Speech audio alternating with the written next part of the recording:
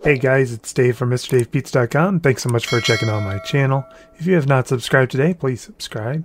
And today we'll be talking about Nordic Ashes, Survivors of Ragnarok.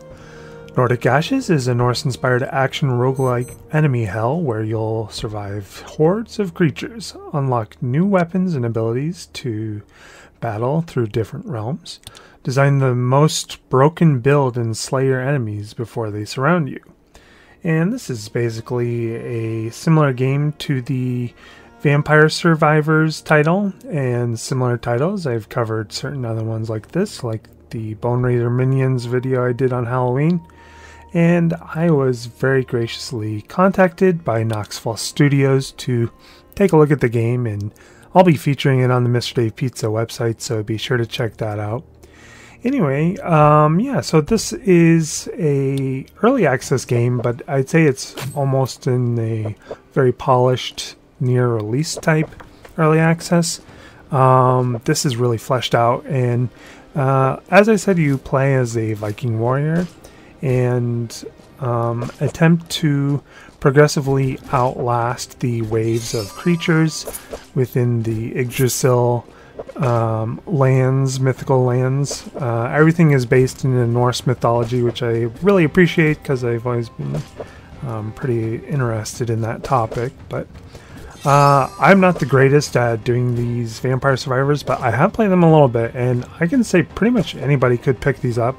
If you wanted to spend time with this, you could definitely take your time with it and get better. It's got a lot of features. It's got 2 ability trees, including a multi-tier system to begin with, and then there's also the constellation ability tree, and there's power-ups and different ways of improving your character throughout the game. So this is a very open-ended experience, and yeah, so it's pretty fun. The first area starts out in Midgard, which is considered the earthbound Viking world within the Yggdrasil tree of Nordic mythology, Norse mythology. And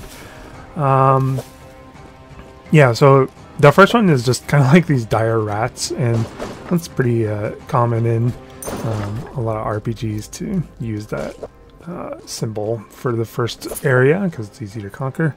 But it definitely gets progressively harder. You'll see I went through the first 2 waves in the game on this. Took about 10 minutes. But it just looks great. It's kind of reminiscent of the Hades and Bastion games. Kind of nice though that this is actually similar to Hades in a way, but totally different in other ways, because that was a it was a roguelike, but this is more Vampire Survivors like, and it's also Norse mythology. It's not Greek mythology, so this is pretty cool. And it is available on Steam right now. Just got released on December 15th. Pretty positive review so far. I'd recommend checking it out. It's only $5, $4.99 to be exact, so that is a pretty good deal for a good game. And like I said, I have done a full write-up on my website. I have some various thoughts on the themes, and just needed to get that website updated because I've been kind of slowed down for a little bit. But holidays are moving on. We're moving on to the new year, and we'll be playing some new games and talking about new games, and hope to get you all back as viewers and readers again.